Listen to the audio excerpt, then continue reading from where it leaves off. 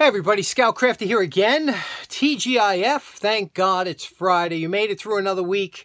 Today we're going to do something, a short video, but just I want to talk about hobbies, you know. I woke up today and I was so reminiscent about years back when I was growing up. We were all growing up in the 60s and 70s. Two things I couldn't do without, and that was food. I love to eat. And hobbies. I'm telling you, when I was a kid, we had a couple hobby shops. We had a nice one up the street, but we had a big one in Flushing called Aqua Pet Hobby Den. And it was a big hobby shop, and they had all kinds of hobbies. And when you went in there, there was model airplanes hanging from the ceiling, and they had model trains and everything you can possibly imagine they had, and slot cars. I was into every hobby that was there. I think at one time or another, I was always going back to that store and buying something different. Model kits, plastic kits, balsa kits. It was just so much fun. There was so much to do. And as a kid, all I kept thinking about, and when I was in school, I wasn't paying attention. I should have been, but I wasn't paying attention. I was daydreaming about after school, what was I going to do? And was I going to build something else? Or was I going to go down the park and fly some model airplanes? And I just love it. I still do. I still get a kick. I love all kinds of hobbies. So today I said, let's talk about a hobby that probably many of you haven't heard of, or some of you old-timers did. A good friend of the show, and also a member of the tool meet that we go to, is big into tether cars. And I said, there's something that you don't usually see or hear of, tether cars. These were little cars, small model cars, back in the 30s, 40s, 50s, homemade usually. And these were cars that were tethered to a cable and would race around a round track. Now, there weren't too many tracks around back in, you know, there used to be more, but now there's only a few left. But there's one in Long Island, not far from me, a nice track that's still out there. But these guys race these cars, and they do it to, you're kind of racing against the clock. And it's just, you know, if you like messing with mechanical things and engines and motors, and it's just a lot of fun, something to do. And you know what's nice about a hobby club is that, you know, when you go there, it's not so much, you know, dealing with the hobby. It's, you know, you get to meet some people that are into, have similar interests and enjoy, you know, doing things, working with their hands and building things. And, you know, it's always a lot of fun like that. So, what I want to talk about today is the tether cars. When I was growing up in the 70s, Cox was a manufacturer that was making a lot of 049. That's a size motor. They would make a lot of these small engine motor cars, airplanes, control line airplanes, dune buggies, drag racers, funny cars. Boy, Cox was a cool... I mean, they had everything. So I always liked those. They had a Jeep. My buddy had a Jeep. Richie, he used to run the Jeep in his backyard. We used to go, and just all these cool things that they had. And you got to play with the motors, and you got to tweak it up and try, and it was just something we did. So let me show you a couple here that I have. Okay, here's one of my hobby rooms. I had to get my Larry light because it's a little dark in here. Remember these kits? Remember making these kits here? See some of the planes, some of my radio control planes that I used to make. And up here you could see some of the other ones up here. And this is a biplane, nice one, you know. All different airplanes, gliders, different things. Here's some old skateboards, vintage skate. Look at that old TV, a battery-powered TV. Remember that? And obviously the old vintage radios and things like that. I got a lot of stuff packed away here. Let me show you this cool copter, this electronic copter. Okay, this isn't that old, but how cool is that, huh? Remember this? Remember Vertibird? I used to love that thing, Vertibird, when I was a kid. I still have one.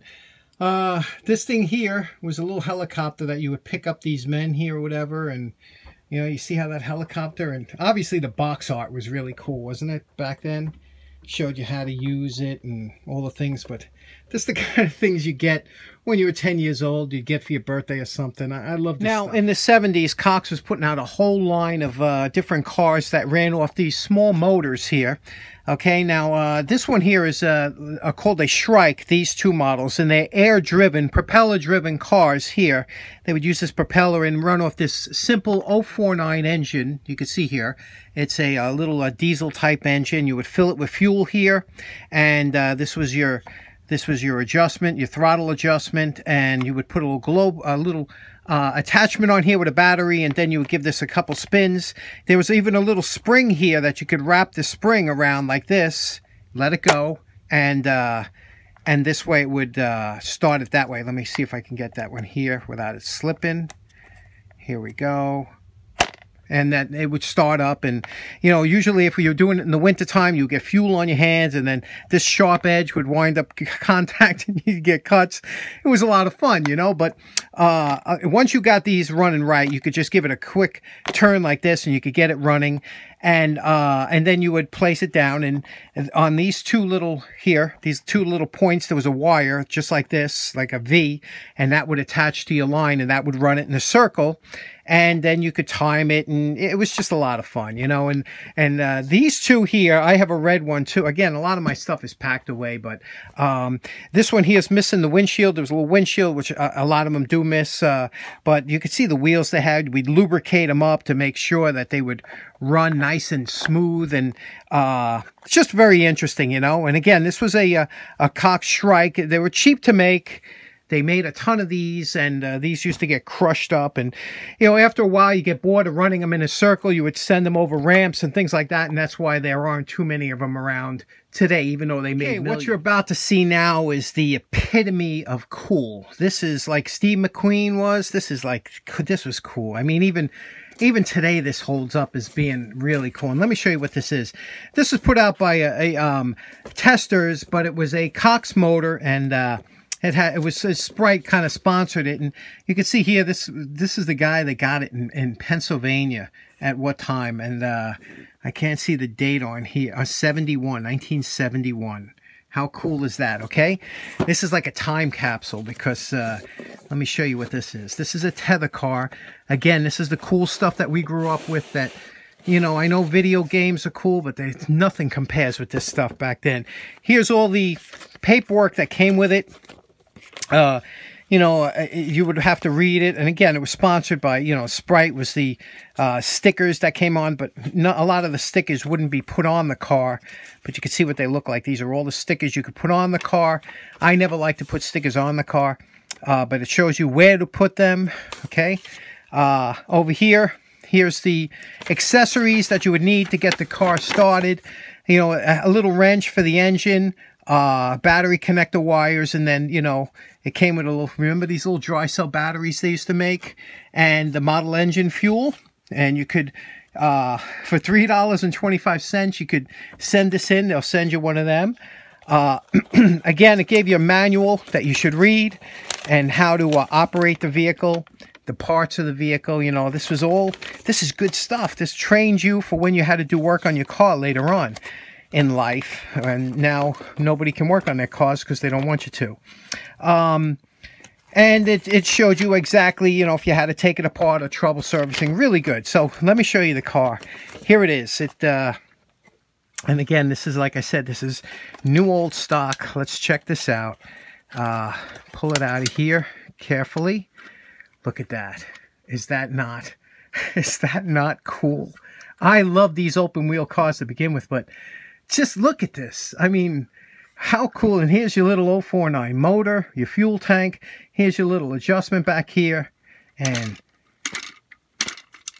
you would, you know, give it a spin. Oh, look at that. That is just so cool. And over here is the accessories. Again, here's, you know, your wrench to work on the motor, which kids would all work on the motor. Here was that wire I was telling you about that you would hook up and attach the line to drag it around. Here's the accessories that came with it, some of the line, a little pull cord, if a little nail that you could drive into the pavement and have it spin around.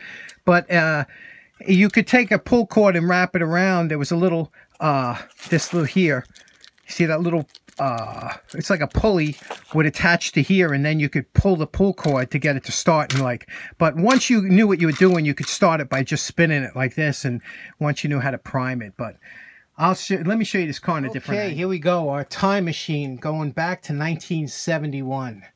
I mean, just think about having this as a kid. If you're 10, 11 years old, 12 years old, and you went out with your friends, and you'd all be gathered around, and you'd have the fuel and the battery, and then you get this thing running, and you know, you'd be so anxious to spin this thing around. And I mean, look at this. This is something that I don't know why. I don't know why that this wouldn't even interest the youth of today. They have no interest in stuff like this, but I think this is the coolest thing since sliced bread. 1971 Sprite race car, formula car. Just beautiful, isn't it? So there we have it, a 50-year travel back in time, and a nice look at some vintage Tether cars. Let me know in the comments if you ever messed around with any hobbies like this, and what was your favorite hobby, because we all like to know. You know, California was the mecca.